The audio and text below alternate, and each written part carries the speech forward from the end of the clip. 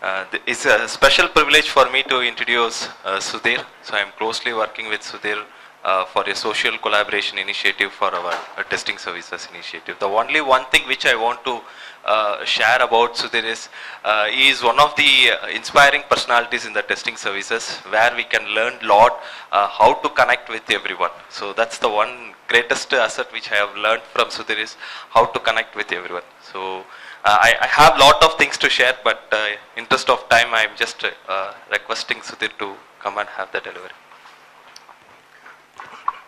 Thank you, Divakar.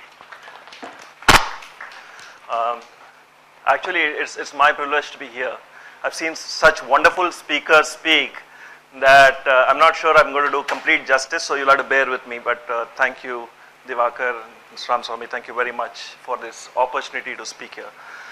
So I'm going to talk about communicating across a cultural divide, but first, let's start with a small video.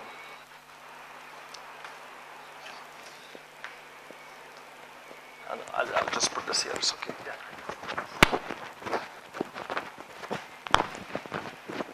It's called Murphy's Law. Whenever you try to get it out, it won't come out.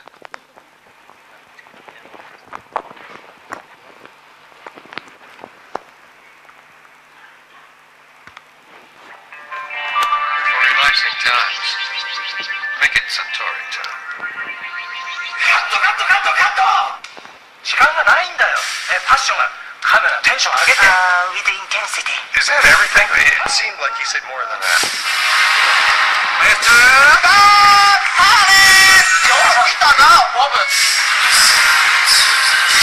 Movie star?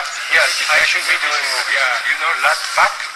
Rat Pack? A ring-a-ding-ding. Mr. Harry, Mr. Kazan, my stocking. Lift them. What? Hey, lift my stocking. Lift them? What?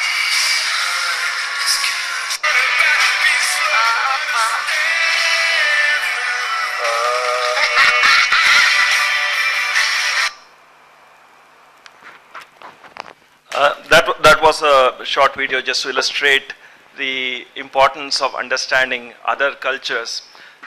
And is this? Yeah. That's it.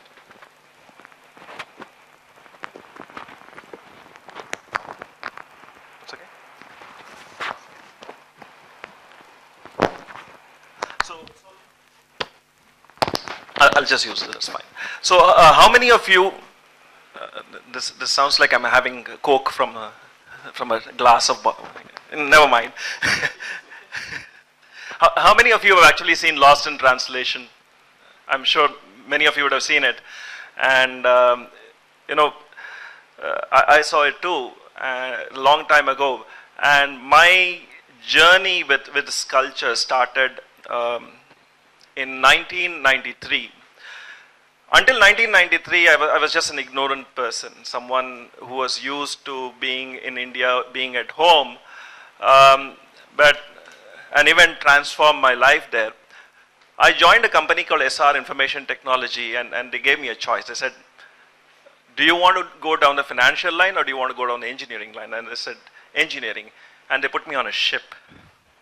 So on September 19, 1993, I left the shores of India here at Jamnagar, sailed up to the Persian Gulf, to the Kurg Island, loaded up oil, came down, went through the Suez Canal, the Red Sea, the Suez Canal, up to Turkey, unloaded, came back all the way to Algeria, through the Straits of Gibraltar, up to Canada, through the Cabot Straits, on the St. Lawrence River, to Quebec.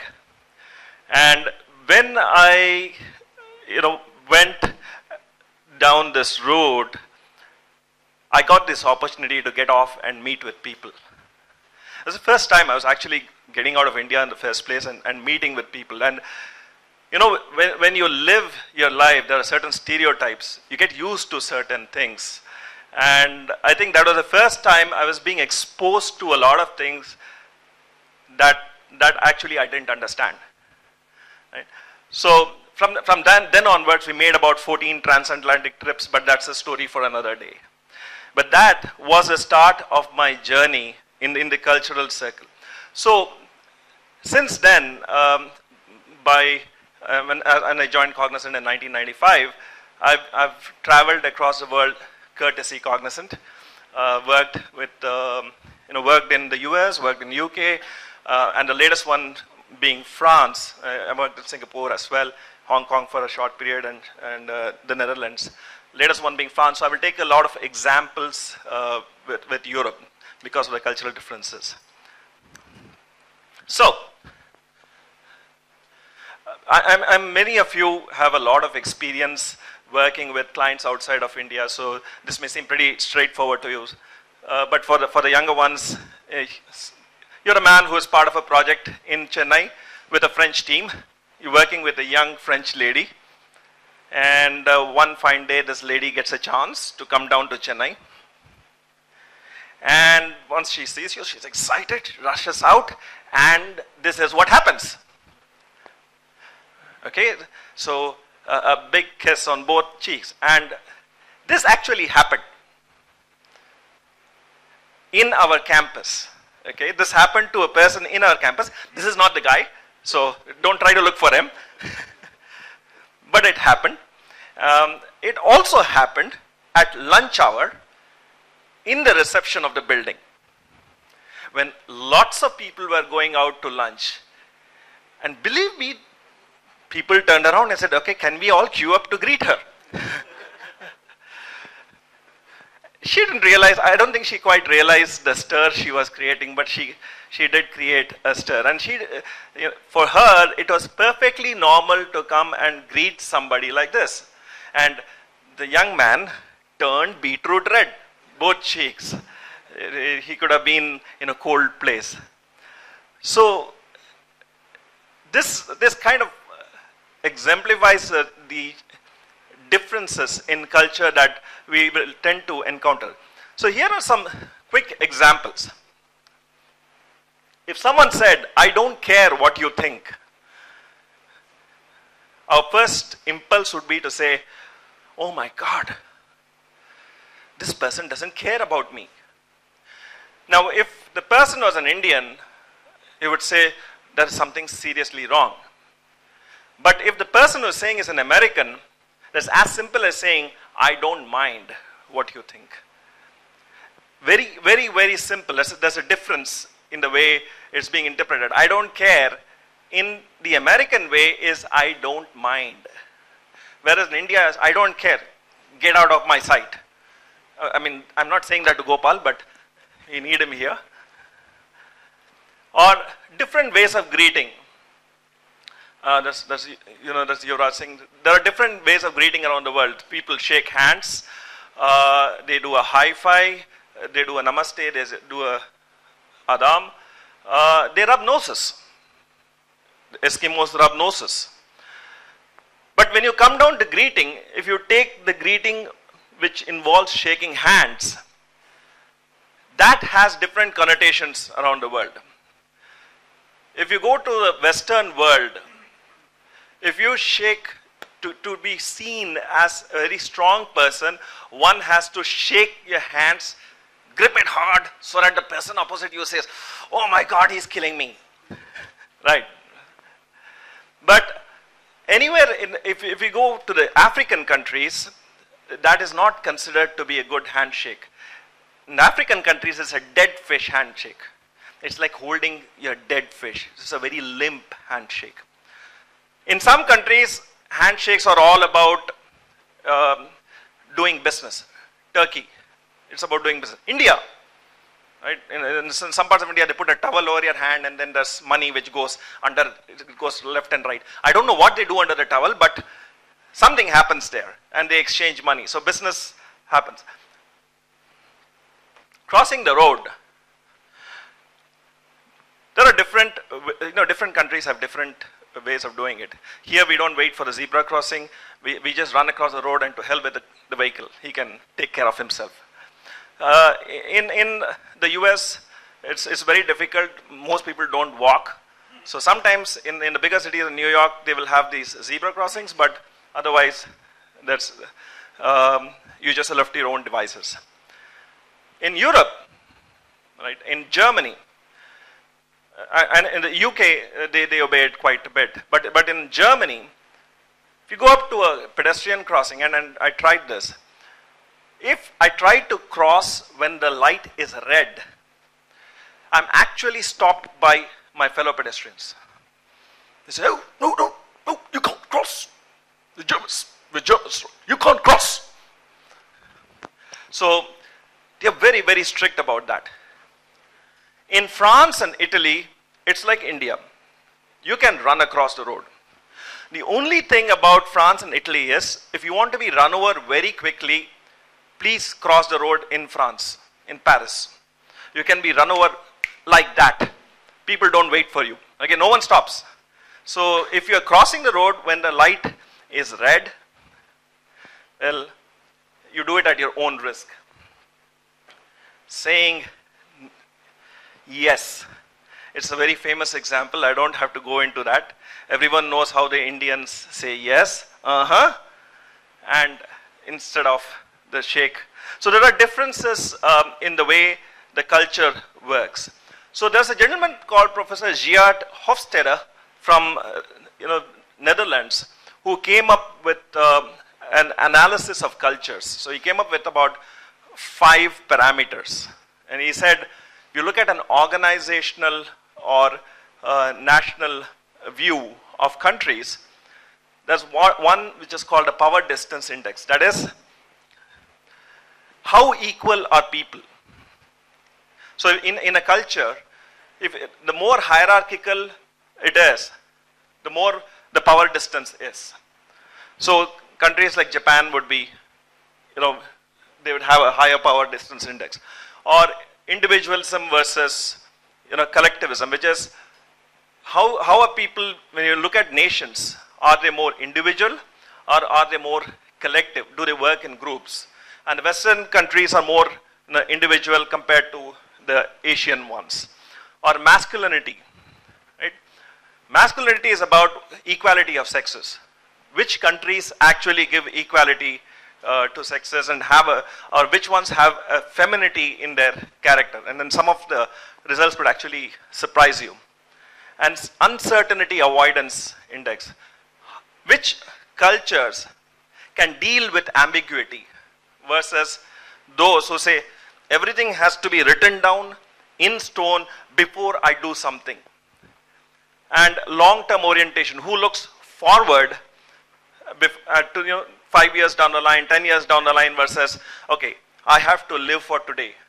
So here are some examples of the Hofstede model, where the comparison is between the United States, India and France there, and the US, Argentina and Japan there.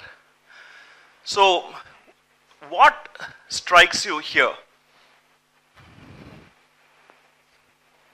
What are the things that strike you? PDI is power distance, IDV is individualism, MAS is masculinity, UAI is uncertainty avoidance, and LTO is long-term orientation. Some of the results are pretty good, easy to look at. But if you look at surprising one, masculinity, look at France. One would think, being a Western country, they would put masculinity above, but actually they're not. They're right below India. So there is a feminine side to their character, right? They compared to the Germans, who would be more very masculine in their approach, or even India for that matter, which is greater than France. It is for France, right? Uncertainty avoidance. It is quite high. So this is what Professor Geert Hofstede says, and that's the website. So you can go. You can actually go there. They have they have a place where you can actually compare this. So this is from there. You can do a comparison of any 3 countries for most of the countries around the world. So if you have any questions, anything here before I move on? So when it came to working with people, some of the things I realized is that we need to understand each other. And to understand each other, there are several parameters we need to connect emotionally with people. So when I travel to other countries and work for a long period of time, I try to spend some time working, trying to understand people, maybe even speak the language. So one of the first things about understanding each other is a knowledge of the language. Now, even if we can pick up a little bit and speak to people, they feel happy about it, that they are speaking to people. Now, when I went to France, France is a country which is renowned for not speaking English. So if you go there and you have to ask for directions and you ask in English, he said, no English, no Anglais. So, you go back there, what do you do? So I took a 2-month course in French. So I went back there with a vengeance, and when I got lost, I went and asked him in French. I asked him in French twice, and he said, okay, you are lost, you want to know the directions, right? He said that in English. I said, yes. I think what happened there was, he concluded that he could speak better English than my French. So I said, okay, stop murdering the language. And so he said, okay, I'll just help you in English. Then understanding the nuances. Every country has the ways of pronouncing words, including the UK. Considering that the UK is the home of English, one would tend to think that it is pretty straightforward. But this, in the beginning, when I went to the UK, I thought it was Leicester. It turns out that this is pronounced Leicester. Yeah, you wonder why those 2 or 3 characters? But then, what's life without a little spice? Thames. I used to say Thames. And then someone said, that is not Thames, it's Thames. So I thought Thames was T-E-M-S. No, it's T-H-A-M-E-S. Thames. Okay. So then when I went to Netherlands, I heard a little story about a friend of mine. He joined a company as a Java programmer. The first day he went to the cafeteria, he met with the manager, the Dutch manager, and she started speaking to him. And she sat him down and said, so do you know Java? He said, What Java? I said, no, I don't know Java. Are you sure? He said, yes, absolutely sure. So after lunch, she went back to the HR manager and complained. This man has been recruited, he doesn't know Java. It turns out that Java is pronounced Java in Dutch. J is always pronounced as Y and V is pronounced as F. And because he didn't know that, he thought that was, an alien language. So, and French, I used to pronounce as Champs-Élysées. It turns out that Champs-Élysées. No one ever pronounces anything the way they write it. I don't know why they write it that way. R-O-I-S-S-Y. You would say it's Roissy. No, it's not. It's Wassy. God. This should be straightforward, right? Budapest. It's not. Because they think it's a pest, right? It's not a pest. It's Budapest. You got to spit that out. I used to call it Amsterdam. It's Amsterdam. And it's Pai. So, when we go to a country, right, learning the local language is a great thing. If we can speak the way they do, then it's great. Because when I went to France and I wanted to go to Arc de Triomphe, I wanted to go to the palace. It's written V-E-R-S-A-I-L-L-E-S as Versailles, right? That's what I said. And the guy couldn't understand me. He said, where do you want to go again? Versailles. We don't have that place. I said, hold on. You have it right here. Oh, you mean Versailles? Why do you write ILLES? No, that's the way you write it, that's the way you pronounce it. Okay, so learning the language gets you wherever you want to go. Speaking in the local lingo, boon or bane, I talked about boon for us, bane for the locals. Most of the time, after 2 months, I think many of them got pretty tired of me speaking French, so they spoke to me in English. So I achieved my objectives there. And this is something that we tend to think about. I used to think that the French were very, very proud people. They didn't want to speak English and so on. And they didn't want to speak English not because they don't want to do it, but it's because they don't want to make mistakes. And because the pride prevents them from doing something that is not perfect. And they won't do it to a complete stranger. Now, the moment we are able to connect emotionally with them, then they have no problems about speaking in English. But until then, they will speak in French. They will not talk to people. So, one of my most important lessons was never underestimate other cultures. There's always a reason for what they are doing. And the reason is often something that we probably aren't aware of. Understanding each other, cultures and way of doing business. Greeting. So when I went to France, I used to get into the office, and then everybody used to walk around greeting each other. And greeting here was a peck on the cheek, both cheeks. It is said that they could find out which region of France a person comes from by the number of times people kiss each other on the cheeks. Now, I haven't seen anything more than 2 on each, but in the market I've seen one go on for 3, 4, 5 times, but I left before they finished.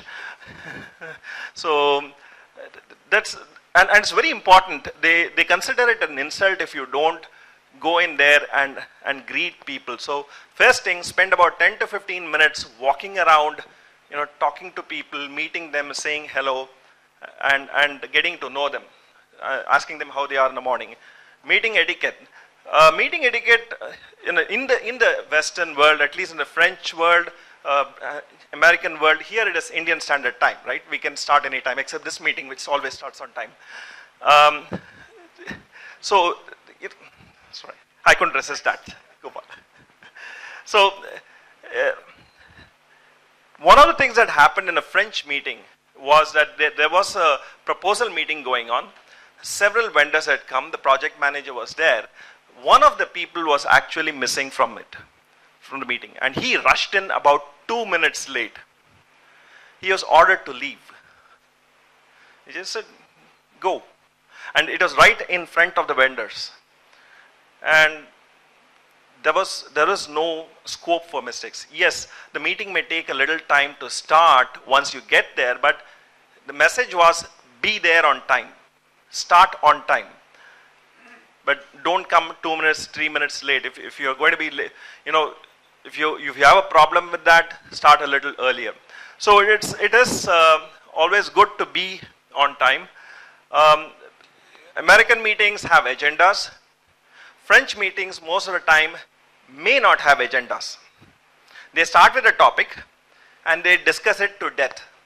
Sometimes you feel they are actually fighting inside the meeting room. They are not fighting. It's just their way of expressing themselves emotionally. And as far as hierarchy is concerned, if you look at an American kind of meeting, if the CIO says, this is a vendor we are going with, this is the business we're going to do, everybody accepts. With the French side, that's not a given. The CIO says everybody goes with it, they say yes, everybody goes with it, but we'll still oppose you. And they will be allowed to voice their opinion, go back and discuss it. So when we actually do business in Europe, we spend a lot more time, the sales cycle is a lot longer because of these conditions. Because people don't make a decision immediately, they want to really do everything they can before getting out. But once you're in, then you're trusted for life. Staying in the loop, it's especially in French conditions, it's all about water cooler conversations, having coffee. You learn more over a cup of coffee than you would in a meeting room. People tend to loosen up over a cup of coffee. Lunch is 2 hours, right? You can either eat fast and then sit there and hear them talk, or you can eat very slowly and then you can still hear them talk. So if you spend more time with them, you're bound to pick up a lot more information and do a lot more business. Like everything in the US happens in the golf course. Things like this happen over dinner, over lunch, or at the coffee cooler. Employment rules, timings, people, the employment rules are very tough in France. The employees are given a lot of importance. If you look at the US, US is a hire and fire business. The UK is a little more towards the employees. They have the TUPE, which does not allow businesses to be handed over for outsourcing very easily. So which protects employees. Now, France is a little more stringent because they have trade unions who protect their employees. Germans are the toughest in this. There the government protects the employees. So we all work from 9 to 5 or 9 to 6. If we work 2 more hours in Germany, people are not going to appreciate us for that. They will say, you know what, you are taking away 2 hours of work that somebody else could have done. So it's not a case of, all right, wonderful, Gopal has worked 2 more hours, let's give him a bonus for that. And they'll actually take away your money and give it to somebody else. Right? And getting people in the European countries takes time. So it's not a case of just in time.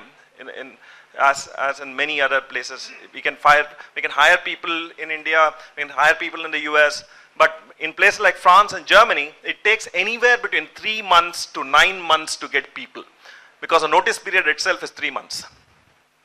So if we start, working with people, it takes quite an amount of time to get people on board. So look at, working. So when you are in a foreign country, understanding the way people do business, the culture of the country is very important in order to be able to work with them. Okay, understanding each other. So we go outside office.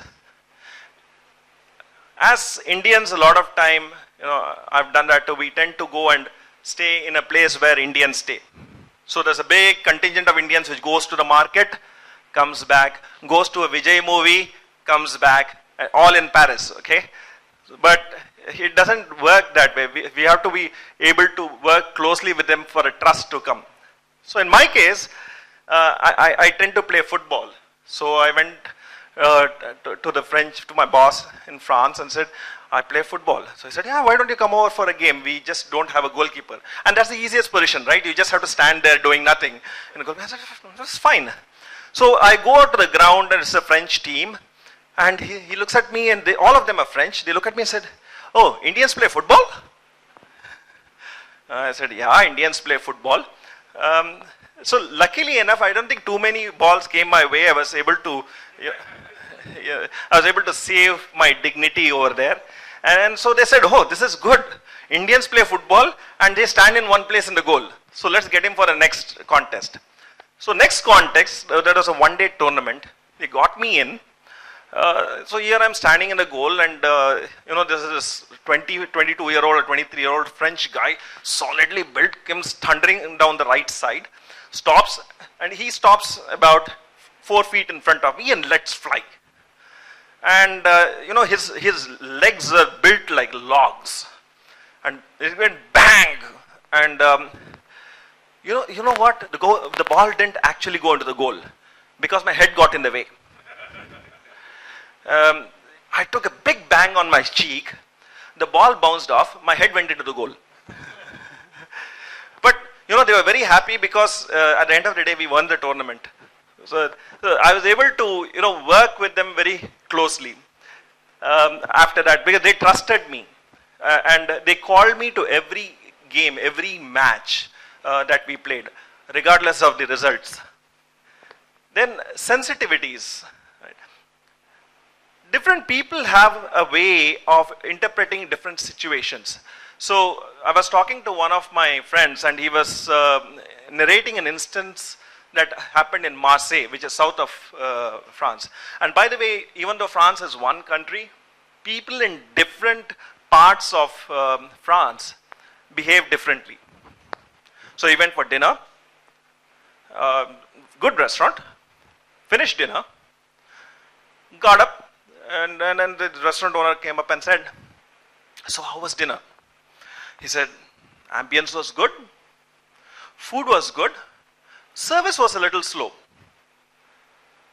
So what would you expect the restaurant owner to respond with? We would say, you know, we were in the place, we said, oh, I'm so sorry, sir. We will take care of it. And he said, that's fine. You can go to some other place tomorrow. So he's stunned. He said, but, you know, you asked me, right? You asked me about the place. He said, yes, I can't do any better than this. I suggest you find some other place tomorrow. So in Marseille, it's all about, you know, I don't care if I do business with you. I am like this. Take it or leave it. We will work from 9 to 5 or 9 to 6. This is our life. Which is not the same as, you know, Paris. Which is what the Parisians call Paris. In Paris, it's very different. So the Paris and the Marseille folks hate each other's guts. So if you go to Marseille, never tell them that you're coming from Paris. They will kill you. Or they won't do business with you. Or when you go to Marseille, just tell them, you know, these Parisians, they really don't do much. I hope there's nobody in Marseille actually watching this. Okay, when in Rome, do as Romans. This is something I learned the hard way. This may be a little embarrassing for the ladies, but I will go and narrate it anyway. So the first, yeah, Divakar knows what I'm about to say. So the first time I went abroad, especially since I play football, I went and played with one of the UK teams. And after the game happens, we're all sweaty, tired. Obviously, one can't go home like this. You have to shower and change. You go into the gym room, and there is this bunch of 10 guys who played with you. They stripped down, bare minimum. Nothing. And you're an Indian, you have your modesty, right? So you need to actually, you say, okay, let's wear shorts and do something. And that's when we get out of place, completely out of place. For them, it's nothing out of the ordinary. And I beg your pardon, ladies, so if it's offensive. But this is something which I learned, no matter how embarrassing it is, if we want to be seen as part of the group, we've got to blend in. So when you are in Rome, do as the Romans do. It got better over a period of time. I just started closing my eyes. And you just have to keep, another good way is taking part in the local festivals, working with people, talking to people. So all this shows that we care. So that creates the emotional quotient between them. Now, we know that English is a very simple language, right? Now, here's a simple definition of cricket. For people who can't read it, let me read it to you. You have two sides, one out in the field and one in. Each man that's in the side that's in goes out. And when he's out, he comes in, and the next man goes in until he is out. When they are all out, the side that's out comes in, and the side that's been in goes out and tries to get those coming in out. Sometimes you get men still in and not out. When a man goes out to go in, the men who are out try to get him out. And when he's out, he goes in, and the next man in goes out and goes in. There are two men called umpires who stay all out all the time. And they decide when the men who are in are out. When both sides have been in and all the men have been out, and both sides have been out twice after all the men have been in, including those who are not out, that is the end of the game. Now, with a definition like this, why would the person in the next slide not need help?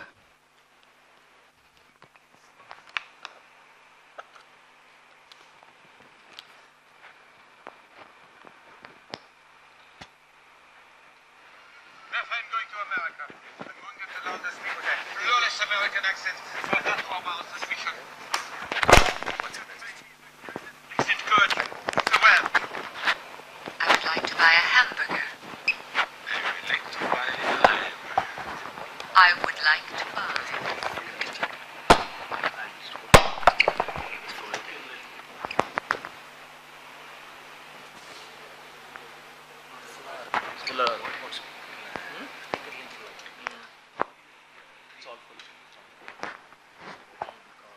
This is called Murphy's Law. If anything can go wrong, it will.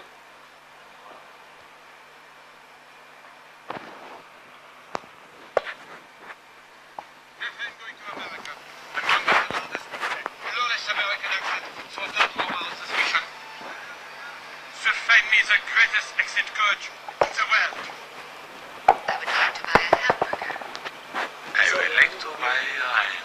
What's that? I would like to buy a hamburger. Yeah, that is also full. That's also full. I would like to buy a hamburger.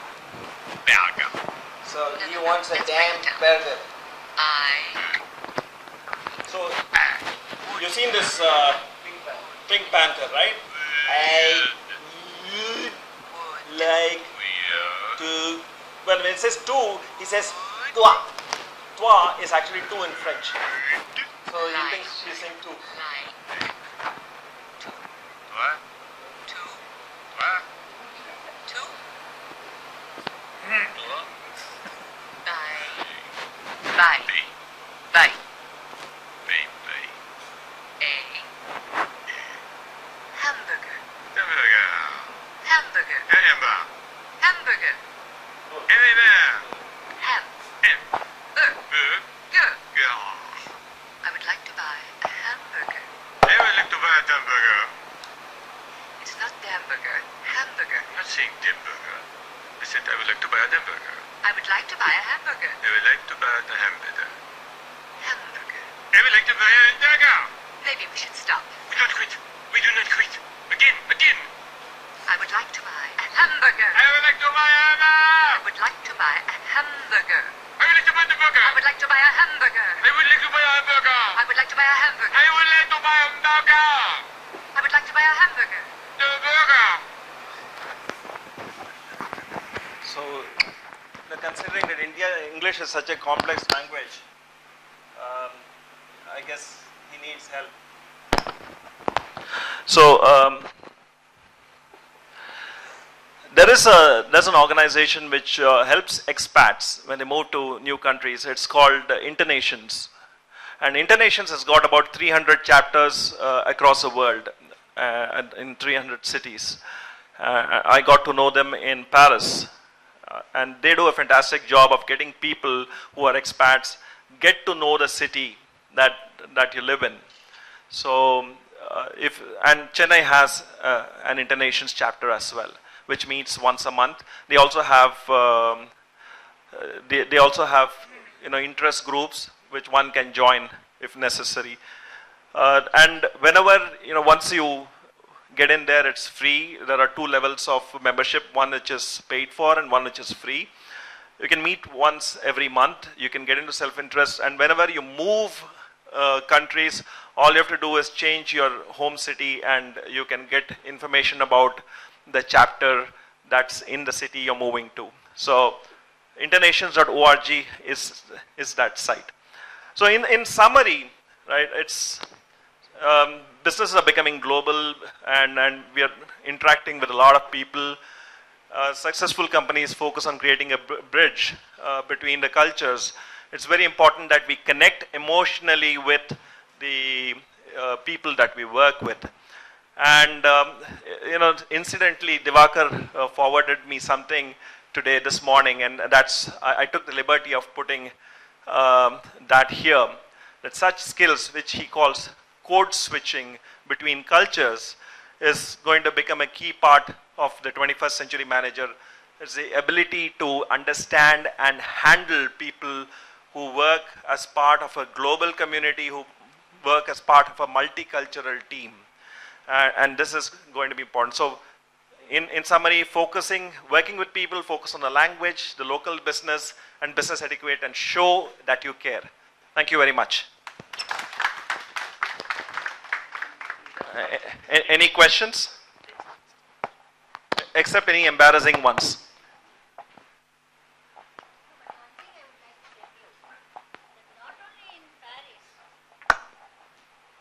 Even in India, you spell it Calcutta, but when you speak, you have to say Kolkata. And Vadodara, Baroda. So it exists in all over the world, not only in European countries or this thing. So it is a common thing only. That's what I feel after hearing your this thing. That's true, ma'am.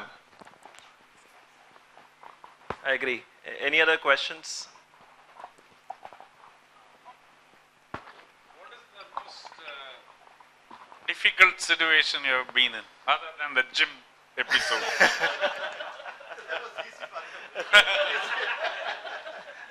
That was an easy answer. Most difficult situation when dealing with people, you mean?